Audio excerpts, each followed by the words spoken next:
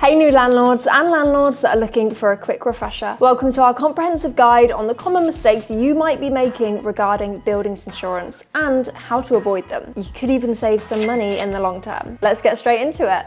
Why do landlords need insurance? Insurance is an essential aspect of our lives, from driving cars to protecting possessions. It offers added peace of mind, even though you hope you'll never need to use it. It's there to offer financial protection should the unexpected happen. This is all especially true for landlords who have an asset that could be easily worth six figures, yet they spend very little time actually in the property. You're trusting the tenant to look after it, and a good tenant referencing strategy can help mitigate issues. But there may be occasions where something goes wrong, and it's not the tenant's fault. Then what are your options? Well, landlords with a full suite of insurance will be able to rest easy knowing they're covered. So how do you choose the right cover, particularly with buildings insurance, and make sure your buy-to-let is protected? But first, what is buildings insurance? We've covered the ins and outs of buildings insurance in another video, and if you want to take a deeper dive, click the link below in the description box for more. But in a nutshell, buildings insurance is a policy that provides cover for the physical structure of your building,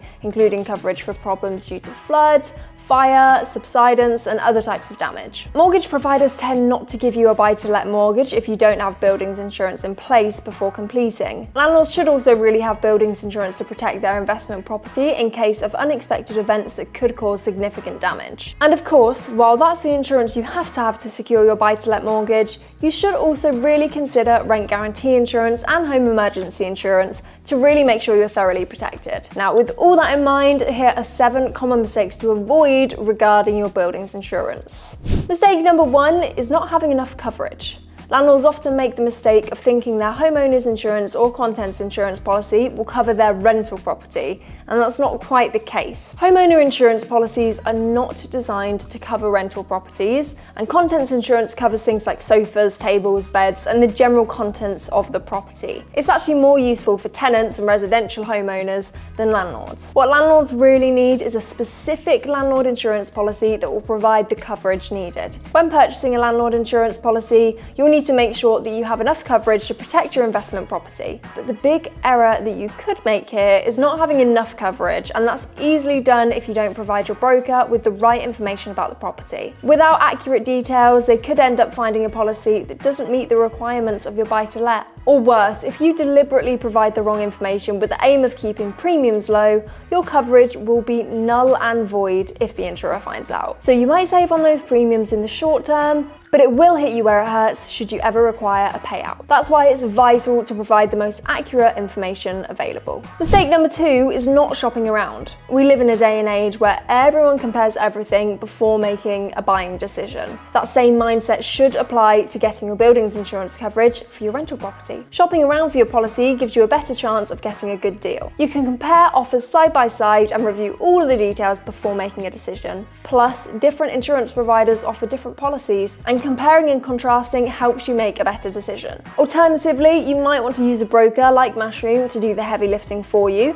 They take all of your information and use it to find the most suitable buildings insurance. That means you don't have to spend ages searching through comparison websites and/or browsing on an insurer's website directly. Mashroom is a great choice for landlords' buildings insurance. We use the same underwriters as all the big name insurers, but you're not paying for those big names. So we can often find you a similar policy for a lower premium. Mistake number 3 is not understanding the policy. Failing to fully understand the policy is another common mistake people make when getting buildings insurance. This oversight can lead to a range of issues, including insufficient coverage, financial losses, and unexpected surprises during the claims process. There are several key factors that contribute to this widespread misunderstanding. First, policy documents are often laden with technical jargon and legal terminology, making them difficult for most people to understand. Insurers may use complex language to describe coverage, exclusions, and conditions, which can leave policyholders feeling confused and overwhelmed. As a result, many people simply skim through the document or rely on the insurer's summary without diving into the finer details. Second, policyholders may have a false sense of security, believing that all buildings insurance policies are more or less the same,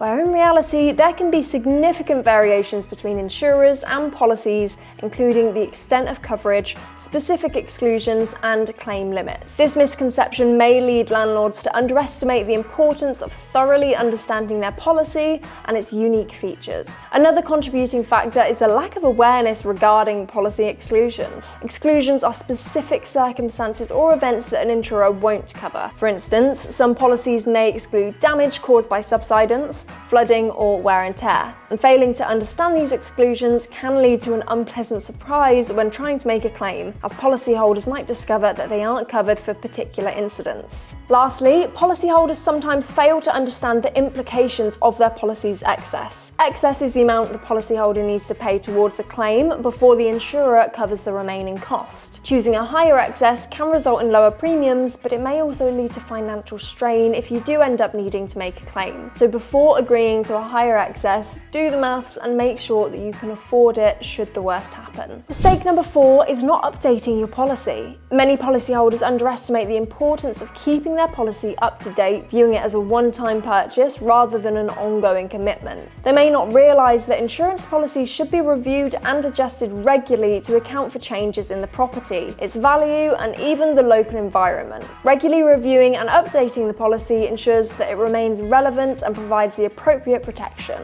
It's not uncommon for policyholders to be unaware of the events or circumstances that warrant a policy update. Significant changes to the property, such as extensions, renovations, or improvements, can impact the rebuild cost and the coverage requirements. Similarly, the installation of new security systems, changes in the local environment, or the property's use can also affect the risk profile and necessitate a policy adjustment. Yet, policyholders often let the policy roll over and remain on the initial terms. If the sum insured is suddenly too low, you may find yourself having to cover the remaining cost of repairs or rebuilding after a claim. In some cases, insurers may apply an average clause which reduces the payout proportionally to the level of underinsurance, leaving you with an even greater financial burden. And even if your policy does still cover the property, are you getting the best possible price? There may be cheaper alternatives out there, and shopping around with Mashroom can get you a better deal on buildings insurance coverage. Mistake number 5 is not considering deductibles. A deductible, also known as excess, is the amount you pay out of pocket before insurance coverage begins. It's a common feature in insurance policies that helps control costs for both the insurer and the insured. When it comes to deductibles, you may not fully understand the concept and the impact on both premiums and claims. A higher deductible typically results in lower premiums, as the policyholder assumes more financial responsibility in the event of a claim. However, this can also mean a higher out-of-pocket expense when making a claim. That's why it's crucial for policyholders to strike a balance between affordable premiums and manageable deductibles. It's also important to compare different deductible options when selecting your policy. Many people don't do this, but different insurers may offer varying deductible structures which can significantly impact the overall cost of coverage. By not thoroughly considering your deductible options, you could end up with a policy that doesn't align with your financial needs and risk tolerance. You should also regularly review deductibles. As financial situations and property values change, it may be necessary to adjust deductibles to maintain adequate coverage and manageable out-of-pocket costs. Mistake number 6 is not bundling policies. Insurers often offer discounts to customers who purchase multiple policies, as it allows them to manage their risks more efficiently. By not bundling policies, you could miss out on these discounts, leading to higher overall insurance costs. It's not uncommon to assume that shopping around for individual policies will result in better deals. While it is essential to compare different insurance providers and policies, bundling can still be more cost-effective in many cases. Therefore, you should consider both bundled and individual policy options when evaluating insurance coverage. Not bundling policies can also lead to increased administrative tasks. Managing multiple policies with different insurers can be time-consuming and confusing, especially when it comes to renewals and claims. Bundling policies simplifies the process, as policyholders only need to deal with a single insurer, making it easier to keep track of policy details and communicate with the provider. Lastly, not bundling policies may result in gaps in coverage. When purchasing separate policies, policyholders may overlook certain aspects of their insurance needs, leaving them vulnerable to uncovered risks. Bundling policies ensures a more comprehensive and streamlined approach to coverage, reducing the likelihood of gaps in protection. Like most things, to bundle or not to bundle varies from landlord to landlord. landlord, depending on your particular set of circumstances. Working with a broker like Mashroom means we'll do the work for you to figure out if bundling is right or wrong for your particular portfolio. Mistake number 7 is not considering the reputation of the insurance provider. There's nothing more frustrating than filing a claim only for it to be rejected, especially if you think the reason for a rejected claim is incorrect. Therefore, you want to use a service that has a strong claims handling system and excellent customer service. In some cases, prioritizing cost over reputation can leave you with a sour taste in your mouth. While it is important to seek affordable coverage,